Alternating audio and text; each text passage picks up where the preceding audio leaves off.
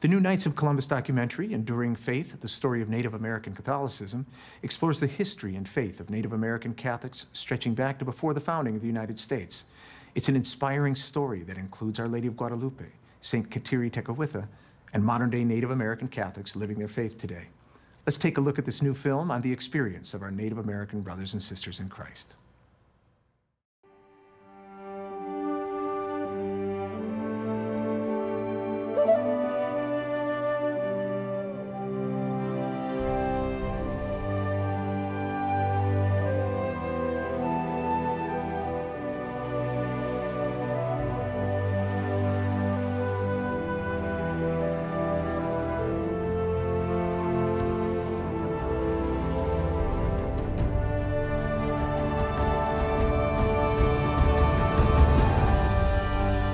Christ reveals himself through the beauty of each and every one of our cultures. We are vibrant, we are alive, we are still here, and our voices need to be heard. I tell people that either I'm a Christian Indian or an Indian Christian, and it really doesn't matter how it goes. As long as in my heart I know who God is and know that I am his child. Pope Francis has repeatedly asked Catholics to go to the peripheries to help those in need. And among those peripheries on our own continent are Native American communities. In response, the Knights of Columbus began a new initiative to get to know Native Americans, and especially Native American Catholics, by cooperating together on projects, learning more about their culture and their history.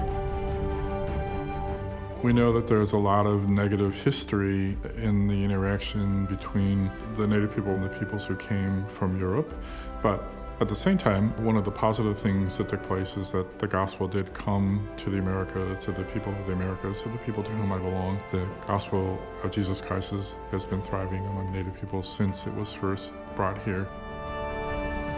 Our faith is deep, our faith is long-standing, and that story needs to be told if you're going to tell the story of Catholicism in Americas. But more importantly, that faith needs to be shared, and people need to know that we're here and that we're here to share our faith with you.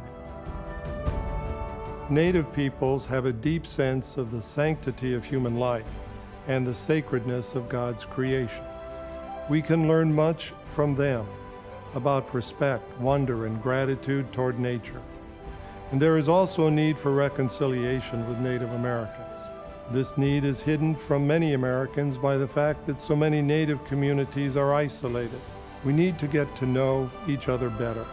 And this in turn depends upon an honest appraisal of history.